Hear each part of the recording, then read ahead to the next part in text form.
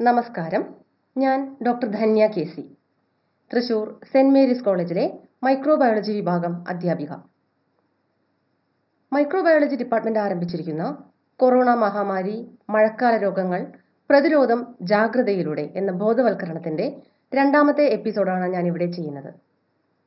വരാനിരിക്കുന്ന മഴക്കാലത്തോടനുബന്ധിച്ച് വന്നേക്കാവുന്ന മഴക്കാല രോഗങ്ങളെക്കുറിച്ചുള്ള ഒരു ബോധവൽക്കരണമാണ് ഈ പരിപാടിയുടെ ലക്ഷ്യം. ഇന്ന് നമുക്ക് 3 ബാക്ടീരിയ പരത്തുന്ന അസുഖങ്ങളെക്കുറിച്ച് അറിയാം. പ്രധാനമായും മഴക്കാലത്ത് പടർന്നു പിടിക്കുന്ന അസുഖങ്ങളാണ് ടൈഫോയിഡ്, കോളറ, എലിപ്പനി എന്നിവ.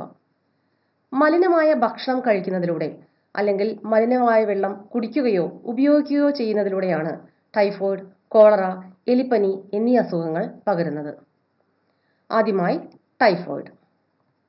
ഇതിനെ എൻട്രിക് ഫീവർ അല്ലെങ്കിൽ സന്നിബാധ ജ്വരം എന്നും പറയാറുണ്ട്. രോഗകാരിയായ ബാക്ടീരിയ ഒന്നുകിൽ സാൽമണല്ല ടൈഫി അല്ലെങ്കിൽ സാൽമണല്ല പാരാടൈഫി ആണ്. രോഗാണുവുള്ള വിസർജ്യത്താൽ മലിനമായ ഭക്ഷ്യവസ്തുക്കളും ജലവും വഴിയാണ് ഈ അസുഖം പകരുന്നത്. നമ്മുടെ ദഹനേന്ദ്രിയ വ്യവസ്ഥയെയാണ് ഈ അസുഖകാരണമായ ബാക്ടീരിയ ബാധിക്കുന്നത്. വായിലൂടെ ദഹനേന്ദ്രിയ വ്യൂഹത്തിൽ എത്തിക്കഴിഞ്ഞാൽ ഈ ബാക്ടീരിയ അവിടെ പറ്റിപ്പിടിച്ച് വളരുകയും ശരീരത്തിന്റെ മറ്റു ഭാഗങ്ങളിലേക്ക് പടരുകയും ചെയ്യുന്നു. 7 മുതൽ 14 ദിവസം വരെയാണ് ഇൻക്യുബേഷൻ പീരീഡ്. അതായത് ബാക്ടീരിയ ശരീരത്തിലെത്തി അസുഖം പ്രകടമാവുന്നതിന് 7 മുതൽ 14 ദിവസം വരെ എടുത്തേക്കാം.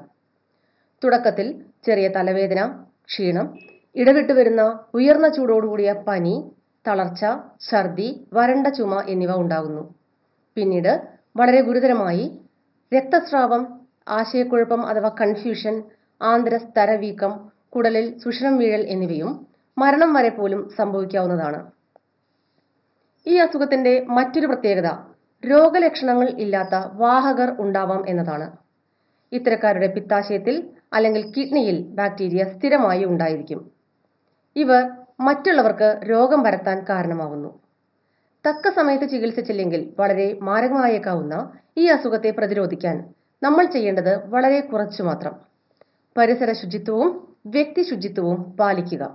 വീടും പരിസരവും വൃത്തിയായി സൂക്ഷിക്കുക. അങ്ങനെ നമുക്ക് രോഗാണുവാഹകരായ ഈച്ചകളെ അകറ്റാൻ സാധിക്കും. ഈച്ചകൾ ഭക്ഷണത്തിൽ വന്നിരിക്കുകയും രോഗം പരത്തുകയും ചെയ്യുന്നത് തടയാൻ ഭക്ഷണ സാധനങ്ങൾ അടച്ചു മൂടി വെക്കുക. ചൂടുള്ളതും പാകം ചെയ്തതുമായ ഭക്ഷണവും തിളപ്പിച്ചാറിയ വെള്ളം മാത്രവും കഴിക്കുക. ഭക്ഷണം ഉണ്ടാക്കുന്നതിന് മുൻപും കഴിക്കുന്നതിന് മുൻപും ശേഷവും കൈകൾ കഴുകുക. മലമൂത്ര വിസർജനത്തിന് ശേഷം കൈകൾ സോപ്പ് ഉപയോഗിച്ച് നന്നായി കഴുകി വൃത്തിയാക്കുക. അടുത്ത അസുഖമാണ് കോളറ. ഈ അസുഖത്തിന് കാരണമായ ബാക്ടീരിയയാണ് വിബ്രിയോ കോളറ. ഇതും ദഹനേന്ദ്രിയ വ്യവസ്ഥയെ ബാധിക്കുന്ന ഒരു അസുഖമാണ്. വൃത്തിഹീനമായ സാഹചര്യമാണ് കോളറ ബാധയ്ക്ക് കാരണമാവുന്നത്.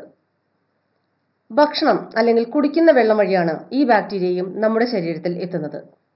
നമ്മുടെ ശരീരത്തിൽ കുടലിൽ എത്തിക്കഴിഞ്ഞാൽ വിബ്രിയോ അവിടെ പറ്റിപ്പിടിച്ച് വളരുകയും ചില വിഷവസ്തുക്കൾ അല്ലെങ്കിൽ ടോക്സിൻസ് ഉണ്ടാക്കുകയും ചെയ്യുന്നു. ഇതുവഴി 1 മുതൽ 5 ദിവസത്തിനുള്ളിൽ അതികഠിനമായ ഛർദിയും വയറിളക്കവും ഉണ്ടായേക്കാം. വിറയൽ, സന്ധിവേദന എന്നിവയും രോഗലക്ഷണങ്ങളാണ്. പ്രധാന ലക്ഷണം വാട്ടറി ഡയറിയ അഥവാ വെള്ളം പോലെ പോകുന്ന വയറിളക്കം തന്നെയാണ്. ഛർദിയും വയറിളക്കവും കാരണമുണ്ടാവുന്ന നിർജ്ജലീകരണം തക്ക ചികിത്സ ലഭിച്ചില്ലെങ്കിൽ മരണകാരണമായേക്കാം. ശരീരത്തിൽ നിന്ന് നഷ്ടപ്പെടുന്ന ലവണ ജല അംശങ്ങൾ വീണ്ടെടുക്കാൻ ORS ലായനിയോ വീട്ടിൽ തയ്യാറാക്കാവുന്ന പഞ്ചസാര ഉപ്പ് ലായനിയോ കഞ്ഞിവെള്ളമോ കുടിക്കുന്നത് നല്ലതാണ്. ഗുരുതരമായ അവസ്ഥയിൽ ശരീര താപനില താഴുകയും നാഡിമിടിപ്പിന് വേഗത കൂടുകയും രക്തസമ്മർദ്ദം കുറയുകയും രോഗി അബോധാവസ്ഥയിലെത്തുകയും ചെയ്യുന്നു. ചികിത്സ ലഭിച്ചില്ലെങ്കിൽ 24 മണിക്കൂറിനുള്ളിൽ രോഗി മരണപ്പെട്ടേക്കാം. ടൈഫോയിഡിനെ പോലെ തന്നെ കോളറയെ പ്രതിരോധിക്കാനും നമ്മൾ പാലിക്കേണ്ടത് ഇത്രമാത്രം: പരിസര ശുചിത്വം, പിന്നെ വ്യക്തി ശുചിത്വവും. പഴങ്ങൾ, പച്ചക്കറികൾ ഇവ ഉപയോഗിക്കുന്നതിന് മുൻപ് നന്നായി കഴുകുക. ഭക്ഷണം നല്ലതുപോലെ വേവിക്കുക. ഭക്ഷണം പാചകം ചെയ്യുന്ന സ്ഥലം ശുചിയായി സൂക്ഷിക്കണം. തുറന്നു വെച്ചതോ പഴകിയതോ ആയ ഭക്ഷണം കഴിക്കരുത്. കുടിക്കാൻ തിളപ്പിച്ചാറ്റിയ വെള്ളം മാത്രം ഉപയോഗിക്കുക. നമ്മൾ നോക്കാൻ പോകുന്ന അടുത്ത അസുഖമാണ് എലിപ്പനി. ലെപ്റ്റോസ്പൈറ എന്ന ബാക്ടീരിയ ആണ് രോഗകാരി. പേര് സൂചിപ്പിക്കുന്നത് പോലെ പ്രധാനമായും എലിയാണ് ഈ ബാക്ടീരിയയുടെ വാഹകർ അല്ലെങ്കിൽ കാരിയർ. എലിയെ കൂടാതെ അണ്ണാൻ, പശു, ആട്, നായ എന്നിവയും രോഗാണുവാഹകരായേക്കാം. എലികളുടെ മൂത്രം വഴി വെള്ളത്തിലെത്തുന്ന ഈ ബാക്ടീരിയ ചെറിയ മുറിവുകളിലൂടെയോ കണ്ണ്, മൂക്ക്, വായ എന്നിവിടങ്ങളിലെ ശ്ലേഷ്മസ്തരം അഥവാ മ്യൂക്കസ് മെംബ്രെയിൻ വഴിയോ ശരീരത്തിൽ എത്തുന്നു. 10 ദിവസത്തോളമാണ് ഇൻക്യുബേഷൻ പീരീഡ്. നമ്മുടെ ശരീരത്തിൽ എത്തിക്കഴിഞ്ഞാൽ ഈ ബാക്ടീരിയ വിവിധ അവയവങ്ങളിൽ വളരുകയും കേടുപാടുകൾ വരുത്തുകയും ചെയ്യുന്നു. കരൾ, വൃക്കകൾ, ചിലപ്പോഴെല്ലാം മസ്തിഷ്കത്തിലും രോഗലക്ഷണങ്ങൾ ഉണ്ടായേക്കാം. തുടക്കത്തിൽ പനി, ഛർദി, ശക്തിയായ തലവേദന, ശക്തിയായ പേശീവേദന, വയറുവേദന, കണ്ണിലെ ചുവപ്പ് നിറം എന്നിവയാണ് ലക്ഷണങ്ങൾ. പിന്നീട് വയറിളക്കം, മഞ്ഞപ്പിത്തം എന്നിവയും ഉണ്ടായേക്കാം. ചികിത്സിക്കാൻ വൈകിയാൽ മരണകാരണമായേക്കാവുന്ന രോഗമാണിത്. ശ്വാസകോശത്തിലെ രക്തസ്രാവം, വൃക്കകളുടെ സ്തംഭനം, ഹൃദയപ്രവർത്തനങ്ങളെ ബാധിക്കൽ തുടങ്ങിയ സങ്കീർണതകളാണ് പ്രധാനമായും മരണകാരണമാവുന്നത്. ആരംഭത്തിൽ തന്നെ രോഗനിർണയം നടത്തി ചികിത്സിച്ചാൽ 100% ഭേദമാക്കാവുന്ന ഒരു രോഗമാണിത്. പ്രാരംഭ ലക്ഷണങ്ങൾ മറ്റ് പകർച്ചപ്പനികളുടേതുപോലെ തന്നെ ആയതിനാൽ പലപ്പോഴും വൈറൽ പനി എന്ന് കരുതി രോഗനിർണയം വൈകാം. എങ്കിൽ ചികിത്സ ഫലപ്രദമല്ലാതെ വരും. പനിക്കൊപ്പം കണ്ണുകളിലുണ്ടാവുന്ന രക്തസ്രാവം മൂലം കണ്ണിന് ചുവപ്പ് നിറം വരുന്നത് രോഗത്തിന്റെ പ്രധാന ലക്ഷണമാണ്. അതുപോലെ ശക്തമായ പനിയോടൊപ്പം മഞ്ഞപ്പിത്തം ഉണ്ടാവുന്നുണ്ടെങ്കിൽ അതും എലിപ്പനി കാരണമാണ്.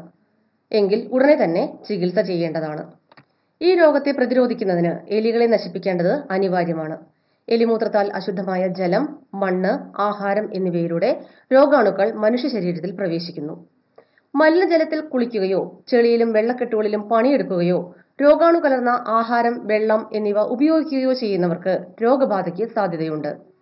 എലികളുടെ മൂത്രം കലർന്നിരിക്കാനിടയുള്ള വെള്ളത്തിലോ വെള്ളക്കെട്ടിലോ അഴുക്കുകാനകളിലോ ജോലി ചെയ്യേണ്ടവർ കൈകാലുകളിൽ മുറിവ് ഇല്ല എന്ന് ഉറപ്പുവരുത്തണം. ബൂട്ട്സും ഗ്ലൗസും ധരിക്കുന്നത് ഉചിതമായിരിക്കും. മുഖം കഴുകുന്നതിനും കുടിക്കുന്നതിനും ഉപയോഗിക്കുന്ന വെള്ളം ശുദ്ധജലമാണെന്ന് ഉറപ്പുവരുത്തണം. ഇത്തരം ജോലി ചെയ്യേണ്ടി വരുന്നവർ ഡോക്ടറുടെ ഉപദേശപ്രകാരം പ്രതിരോധ മരുന്ന് കഴിക്കുന്നതും രോഗപ്രതിരോധത്തിന് സഹായിക്കും. മഴക്കാലത്ത് വരാനും പകർച്ചവ്യാധികളായി മാറുവാനും സാധ്യതയുള്ള, ചികിത്സിച്ചില്ലെങ്കിൽ മരണകാരണം പോലും ആയേക്കാവുന്ന ബാക്ടീരിയ കാരണമുണ്ടാവുന്ന 3 രോഗങ്ങളെക്കുറിച്ചാണ് നമ്മൾ പറഞ്ഞത്.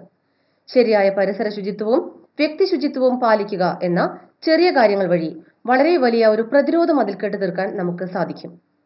വളരെ ആരോഗ്യപൂർണമായ, സന്തോഷപ്രദമായ ഒരു മഴക്കാലത്തെ നമുക്ക് സ്വാഗതം ചെയ്യാം. എല്ലാവർക്കും ആരോഗ്യം എന്ന ആ വലിയ സ്വപ്നത്തിലേക്ക് നമുക്ക് എത്തിച്ചേരാം. അതിന് എന്തൊക്കെയാണ് ശ്രദ്ധിക്കേണ്ടതെന്ന് ഒന്നുകൂടി ഓർമ്മിപ്പിക്കുന്ന ഒരു കൊച്ചുപാട്ടുമായി നമുക്കൊപ്പം ചേരുന്നു ബേബി നിരഞ്ജന. നമസ്കാരം, ഞാൻ നിരഞ്ജന വിജയകുമാർ. അകറ്റിടാം രോഗങ്ങളെ, മഴക്കാലമാരികളെ, അതിനെന്തു വേണം വേണ്ട എന്നു നോക്കിടാം. കൊതുകിനെ തുരത്തേണം, ഈച്ചകളെ നശിപ്പിക്കാം, ചുറ്റുപാടും മാലിന്യ വിമുക്തമാക്കിടാം.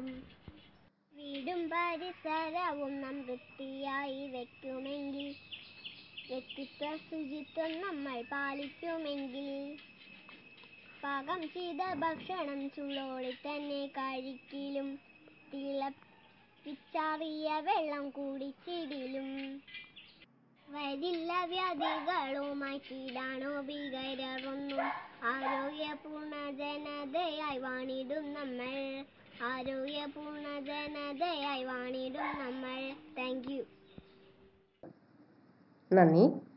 മഴക്കാല രോഗങ്ങൾക്ക് തടയിട്ടുകൊണ്ട് ഈ മഴക്കാലം ഏറെ പ്രിയപ്പെട്ടതും സന്തോഷപ്രദവുമാക്കാം. അതിന് ശരിയായ പരിസര ശുചിത്വവും വ്യക്തി ശുചിത്വവും പാലിക്കുമെന്ന് നമുക്ക് ഒന്നായി പ്രതിജ്ഞ ചെയ്യാം. എല്ലാവർക്കും ഒരിക്കൽ കൂടി നന്ദി.